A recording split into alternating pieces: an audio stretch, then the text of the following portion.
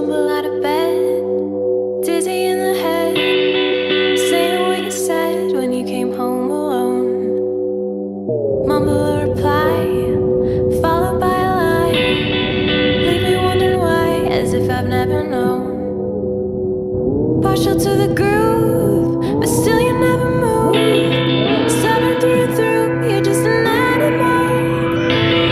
Stuck inside your clutch, it's chilling to the touch. Never liked to love, now you won't let go. 3.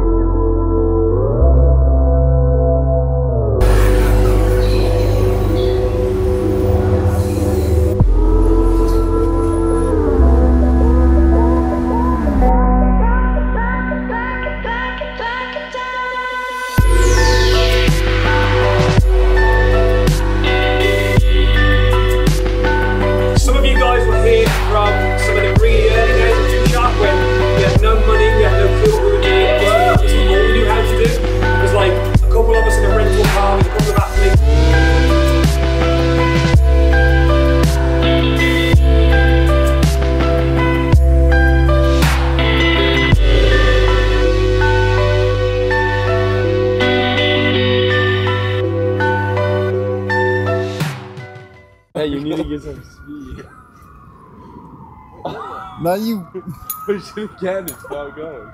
Oh, what? Yo, how do you do this?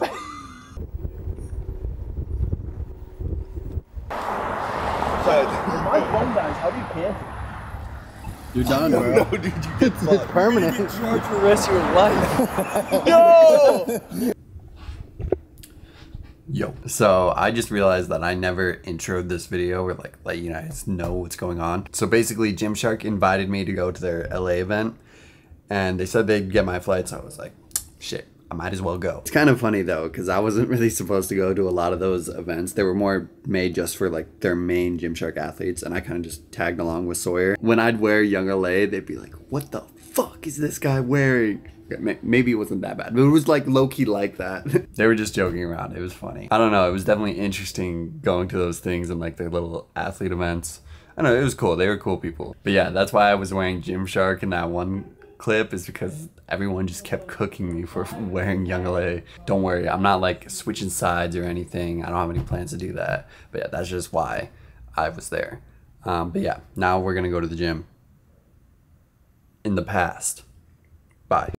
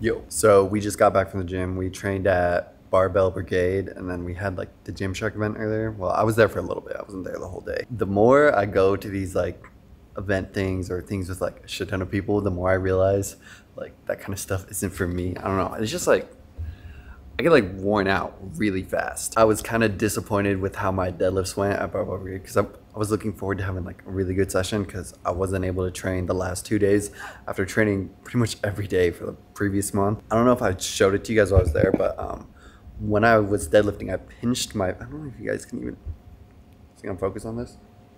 I don't know if you guys can see that, but when I was putting a plate on, I pinched my thumb in between 2 plates, and then it created like a blister, like it was bleeding under my calluses. So it already hurt, and then every time I would pull on hook grip, it would like explode open. So it was kind of gross, and then it also ended up making me have like a really shit deadlift session. I don't know. I was just really disappointed because I want to have a good deadlift session. Nabil, how was your session? Oh, man, I'm like looking at the footage right now. I'm addicted. Really? Yeah, It it was great. what was your top set? I did 551 on squat. I did 303 on bench, and I did 770 on deadlift. So, and it's according to plan, like that's week 2 SBD. So, to be honest, with the day we just had, it's awesome. Yeah, exactly. Being around these people makes me want to actually like do some real powerlifting instead of just like, you know, making up shit. I already told you. I'll write your plan. This is right. You should. I'll do it. This guy will do the meal plan. I'll do the programming. We'll get you strong. That would be you have all the tools in one and a very strong baseline from the That's his baseline Very strength. strong 700 pound dead, 375, 365 bench. Well, an especially strong baseline for how tall you are, for not how filled are you. Like, you have so much to do in terms of like every way of newbie gains, in terms of powerlifting specific programming, in terms of improving tech, in terms of filling out your frame. Like, the amount of tools you have in the bag to improve on top of an already genuinely impressive baseline for general strength is like disgusting. So whenever you want to, let me know. Because a lot of you guys hit me up and like ask me for programs, shit like that, and it's like my training is like so shit compared to what it could be. It's like, I don't know, it's partially an ego thing, I guess, because I just like to like do my thing, but my training could be like so much better if I, you know, had a, you know, tailored program, followed a program. I'm pretty good about food, but I don't know, things could be a lot better, and I could get a lot stronger if I just like dialed these few things in. Are you excited for tomorrow, day 2? I don't really know what to do when I get to the events. Like, I kind of just like walk around and meet people. It's like, I'm not an actual Gymshark athlete, so I'm not like part of their thing that they're doing. They just invited me to it, but then it's like, I don't know. Everybody knows you there anyway. They was like, Nick! The reason to go is to meet people, but I'm not like to meet influencers and stuff, but I'm not there to do that. So I don't know, it gets kind of boring, but I don't know. It's cool when I meet people. I like that a lot. Yeah. But you're pretty much just waiting until you like have someone come up and talk to you. True. Yeah. I mean, it's like a weird social experiment thing. You're just standing there like a booth. You're like your own booth. You're just like a mobile booth. You're like, who's gonna come up? Like, this guy's been eyeing me for 10 minutes. Like, he knows who I am. Like, come say hi, dude. Like, that's the whole point. When I was in Houston, so I was there with my little brother, and we were at the gym, and they would come up and talk to him first, and then be like, "How do you know Nick?" Yeah, you're like, dude, like, what are you doing? Like, guys, I know. Just say hi. It's why I literally traveled here for you. Like, just say hi to me and make it worth it. Like, spend money. Make it worth it. It's very interesting. I don't know. I like meeting you guys and talking to you. It's a lot of fun, but it is definitely like a weird experience. Also, I'm like socially awkward, so. Just overall. But it's good. It's just some exposure therapy for Nick. This is what he needs. This is exactly what he needs. All right. But yeah, they're going to leave. I'm going to probably head to bed, and I will catch you guys tomorrow. Going for a loop.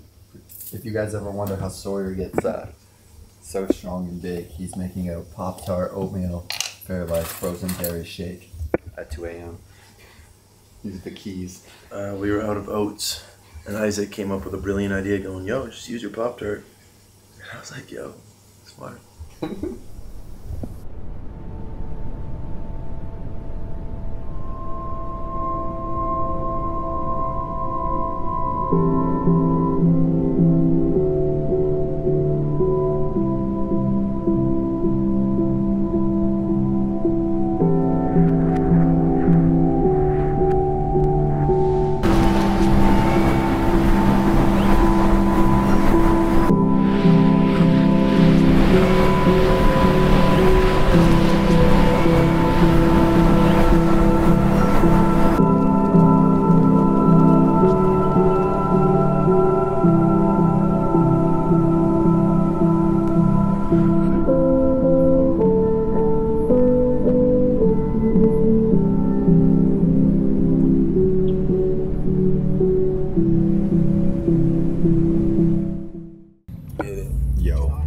What's good? We're just going to Golds. We got the twins, Chris Lovato. Oh shit, what's good? He's like he's an OG Gymshark person. I don't know if you guys. The OG of OGs. Yeah, he's like one of the first. Oh, yeah. Yeah. Basically, like the last one standing, I think, from the first days. So From the old days, I'm yeah. trying to, you know, I got a little limp. I'm, gray hairs. Got kids now, trying to keep up with these guys, but He's gonna teach us how to lift like old people. yeah, I'm basically the Mr. Miyagi to the Karate Kids. Yeah, we're gonna go to Golds. They don't really like you filming there, but I don't know. We'll see what we'll get. It's late at night. We should be good. So, little push session. Yes, sir. Let's get it.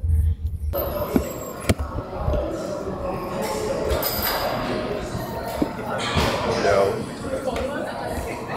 Apparently, if you just say you're with Gymshark, they let you in for free. Last time I was in LA, I spent like $200 on day passes. I don't know, but this time I haven't bought any, so it's a dub. Okay, since Yucky's the Mr. Miyagi, he wants to start with dumbbell. He doesn't really do like barbell flat press. I haven't not started a push day without bench, like barbell bench, in like, I don't know, since I've started lifting, but that's what we're gonna do today. I'll probably just talk to you guys once we're done lifting. Yeah, peace.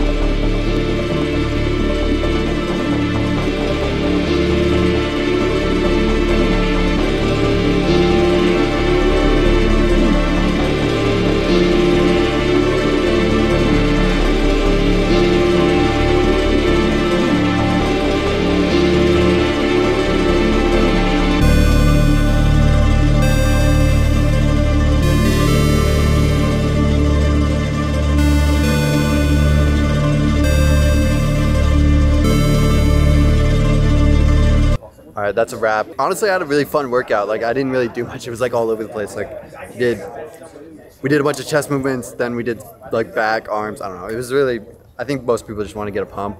I did the hundreds for like, I think 8. Back in Houston, I was actually doing the 110s on a higher incline. I did it for 6, I think. But yeah, my incline's getting strong as well as like my flat bench. But yeah, so that's nice. Yo. Chris, how was your session?